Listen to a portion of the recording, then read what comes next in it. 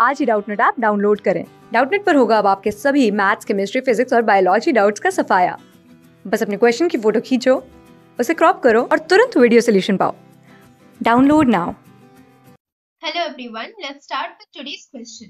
So today's question says that having given the basis and the sum of the areas of a number of triangles which have a common vertex, then we need to show that the locus of the vertex is a straight line. We need to prove that the locus of the vertex is a straight line. So what we will do is let us consider that the coordinates of the vertex be, so let the coordinates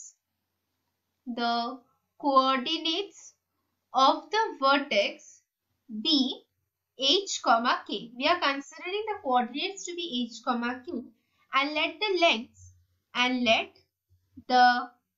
lengths of the bases be L1 comma L2 comma L3 and so on. We are considering the lengths to be as L1 comma L2 comma L3 and so on.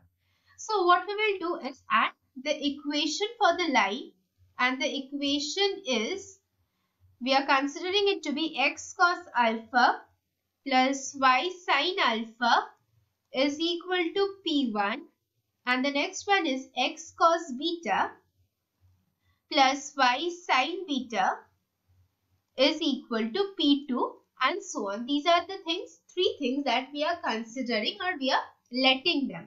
So from this we can say that the lengths of the perpendicular, therefore the lengths of the perpendicular from the point HK on the basis are respectively h cos alpha plus k sin alpha minus P1. This is the first length of the perpendicular. The second one is h cos beta plus h cos beta minus P2 and so on. So now what we will do is we can say that the sum of the areas of the triangle is constant.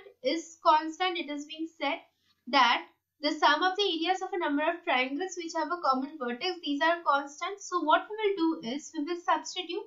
So therefore we can write half L1 h cos alpha plus k sin alpha minus P1 plus half L2 into h cos beta plus k cos beta minus P2 plus and so on. This is equal to constant. This is equal to a constant. And let us consider and let us say that the constant is equal to c by 2. We are considering it to be c by 2. So we can say that the constant is equal to c by 2. Now again when we are simplifying this equation, we can say that h into L1 cos alpha plus L2 cos beta plus plus L1 sin alpha plus L2 sin beta plus minus L1 P1 plus L2 P2 plus This is equal to C because half we are cancelling out. So this is the equation. Now what we can do is we will generalize.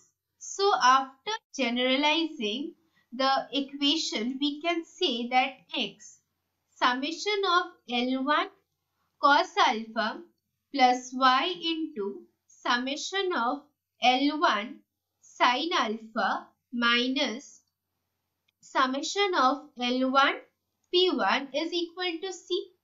This is constant, so we can say that this entire thing, it is an equation of a straight line. It is an equation of a straight line. So the question asks that we need to prove that the locus of the vertex is a straight line. So we can see that the answer is therefore proved. Class 6 से 12 से लेके NEET, IIT JEE mains और advance के level तक 10 million से ज़्यादा students का भरोसा।